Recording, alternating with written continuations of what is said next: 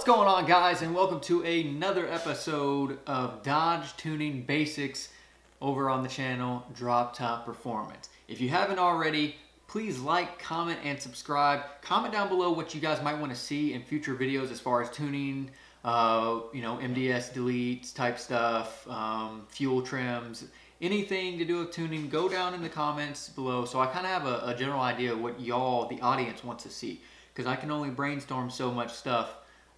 So what y'all can let me know, I can go do some research, try it out on my car, and then we can talk about it at a later date.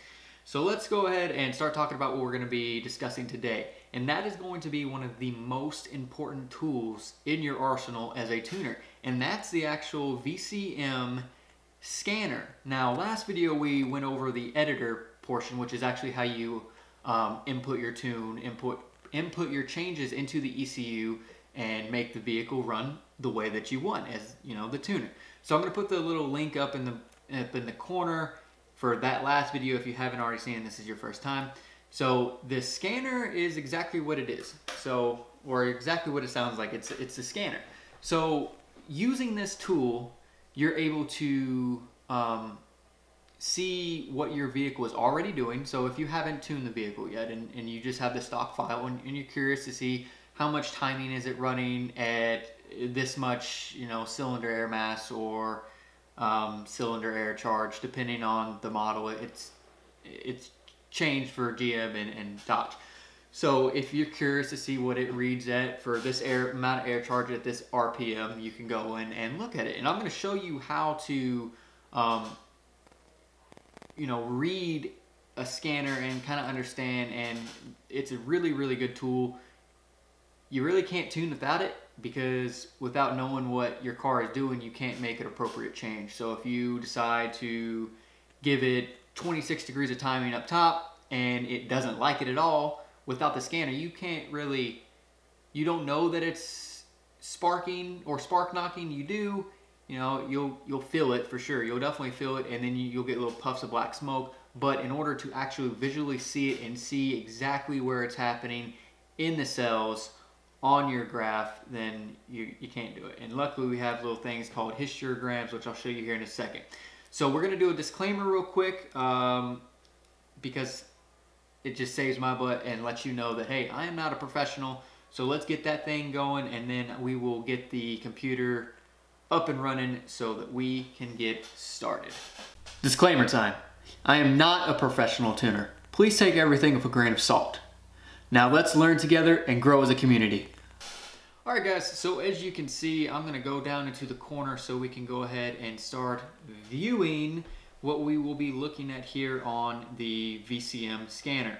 Now this might look a little different than yours, because this is set up for my specific way of tuning, which, it's saved up here.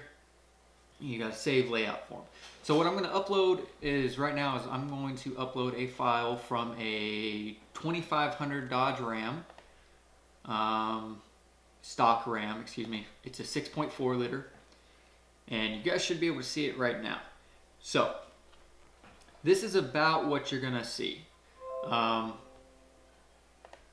that out of the way. Over on your left is going to be all your channels. So your channels are going to be things such as engine RPM, vehicle speed, intake air temp, air charge, so on and so forth. You can add as many as you want. So if you wanted to come in here and add some, you'd have to add channel, but right now this is a saved file. So I just kind of wanted to show you guys the basics, and we'll go on here later, and possibly today, maybe in a later date, depending on how long this video winds up being, because I don't really want to make a 30-minute video again. Mainly because I don't feel like I can keep you guys intrigued that long. So over here is your graphs. These are your called histograms. What it is it's capturing what's happening, and then it's gathering it all together and creating a history log, essentially. So for instance, this is your spark advance right here. You've got different options: long-term fuel trims, short-term fuel trims, O2, artificial neural network at watt, speed density, you know, all the goodies, right?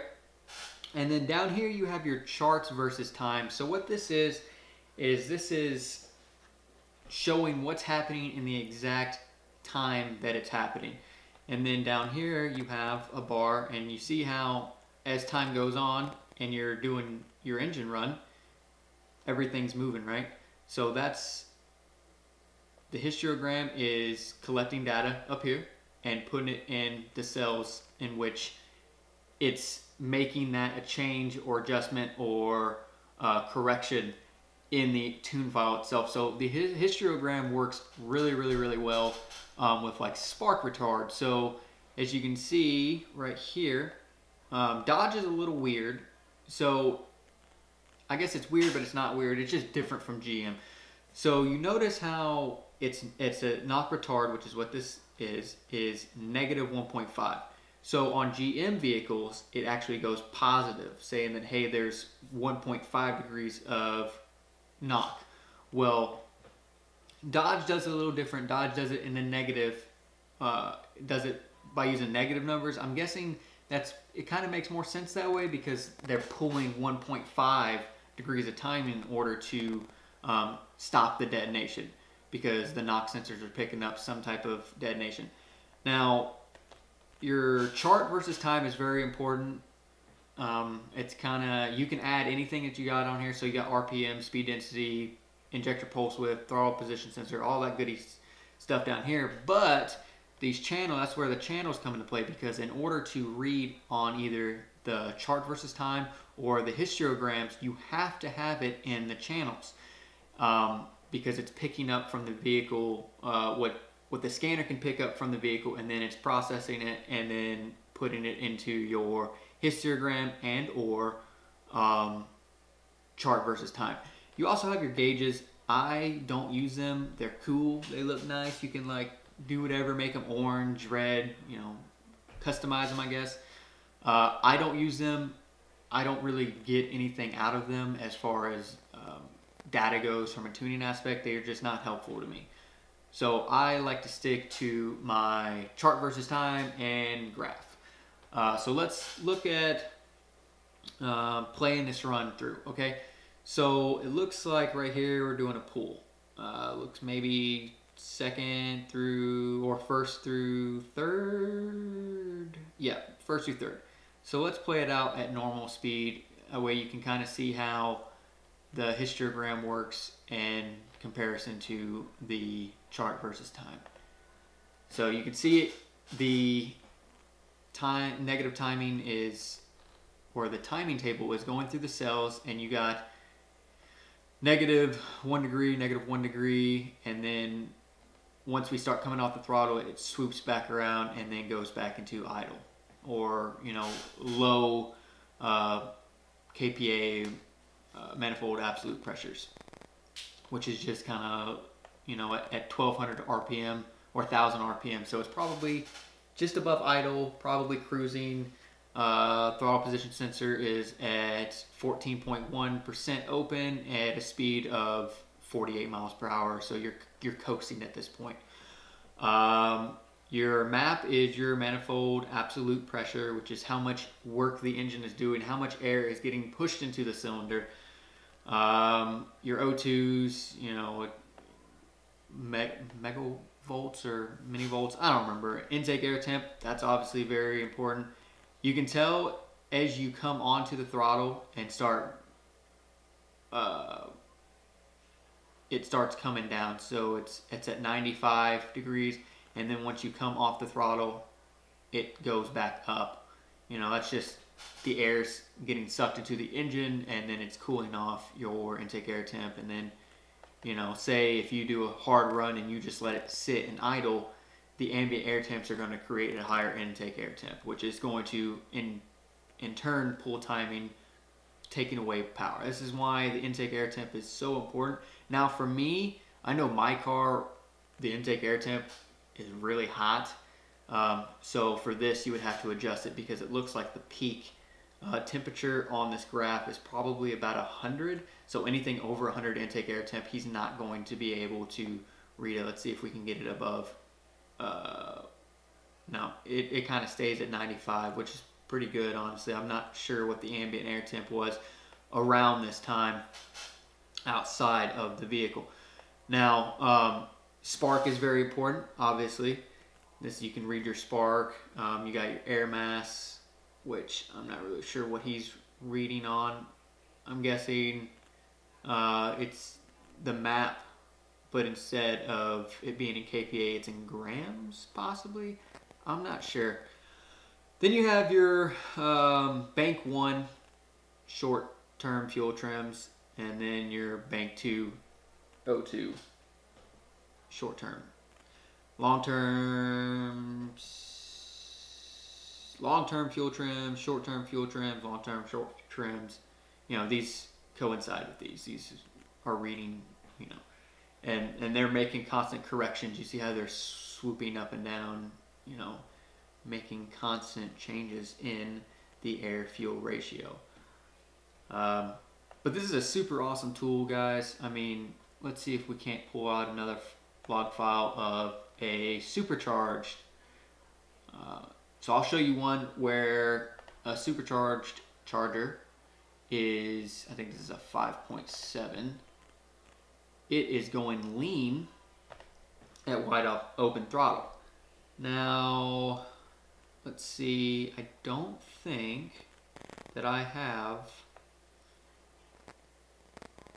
a wideband hooked up to this one. So it's not showing where it's going lean yet. Oh, I guess here. So right here. So your short-term fuel trims, it's making 23%. It's adding 23% fuel. So it's correcting itself, keeping it from, you know, detonating, essentially, which it is already. You see 4.7 degrees of spark retard, which is quite a bit. It's a little spicy, and it's having to add at some points 30% of fuel. So you can see that it is going lean, which is no bueno. Again, this is a super good tool in order to combat these issues that you might be having in regards to you know, an issue with the vehicle, such as spark retard. You know that you're getting at these cells this is end to boost, anything over 100% of, you know, manifold air pressure or cylinder air mass, just depending on the model that you're tuning, is into boost, because there is more, you know, there's more air going into the manifold air pressure than, you know, 100, which is like, I forget the terms. And like I said, I'm not a professional, guys. I'm learning with you guys and trying to figure this out all myself. Luckily, we have things like the Tuning School and Goat Rope Garage, which is a really good guy. I like watching his stuff. And, you know, like I said in the last video, Greg Banish. Going on to Spark. This is super important. Being able to copy and paste this, paste it into the tune file, which I'll show you guys how to do at a later date on how to correct spark detonation and prevent it from happening, because that is obviously very important. Artificial neural network changes, artificial watt changes, which is definitely needs to be changed. With a vehicle that's boosted, cammed, or anything where you're changing, you have to get away from the artificial neural network and go to speed density or VE tuning. It's just, it's going to run better. It's going to run smoother. Artificial neural network is very good at running. This is a stock 5.7 liter from the factory tune. This is what it knows to do. It knows to do it better than anyone else. Now you start putting different variables, exhaust, cam, heads, headers, boost. You're going to have to change the speed density. It's just the name of the game, and it can kind of be difficult, which is what I'm waiting to do on the charger that I own now. Now that I have access to a dyno, it should be pretty easy. Guys, this is just a quick look at the VCM editor, or excuse me, VCM scanner tool, because it's very important, and without it, you really can't tune. because you don't know what changes are being made and if they are correct or not. So I'm going to go ahead and collapse this down and bring the big screen back up so we can talk a little bit. Alright guys, well I hope you enjoyed the video. I hope you learned something. If you did, please give me a thumbs up, comment down below. Remember, what do you want to learn? What do you want to go over?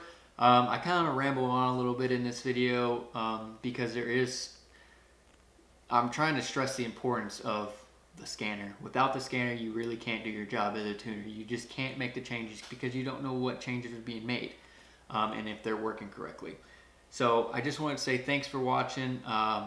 Please like, comment, and subscribe. Share the video if you want to pass on the knowledge. I'm trying to grow this community as big and as fast as possible so everybody can learn and not be so afraid to touch their vehicle, because that's what this channel is about. I want people to understand that you don't have to be a master mechanic. You don't have to have all these schools. You just have to be willing to take the plunge and pick up that tool and make the changes and learn.